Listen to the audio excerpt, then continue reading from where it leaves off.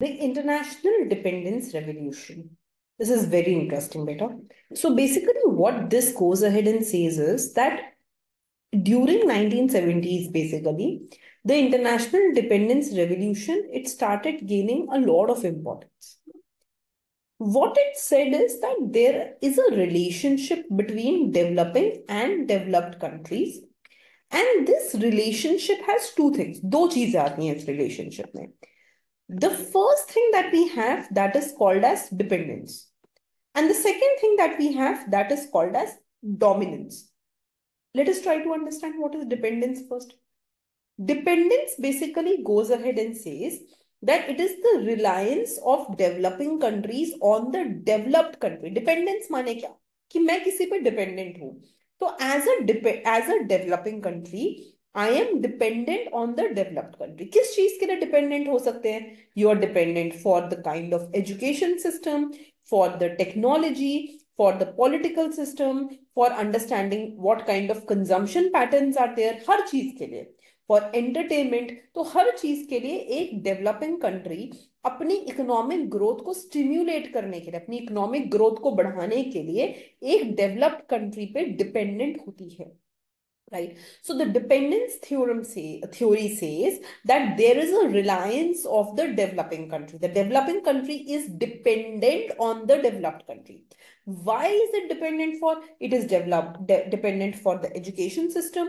It is dependent for technology. It is dependent for economic and political system, for the consumption patterns and everything. For everything, it is dependent on the developed country.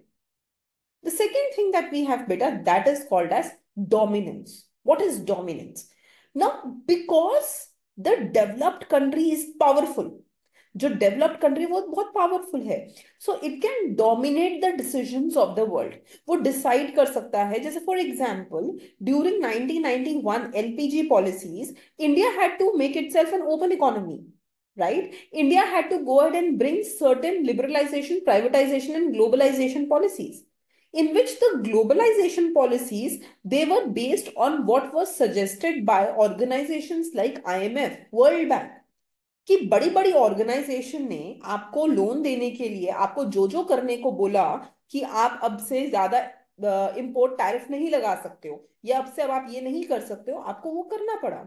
So there is a situation of a dominance which goes ahead and says that the developed countries, they have more power than the less developed countries.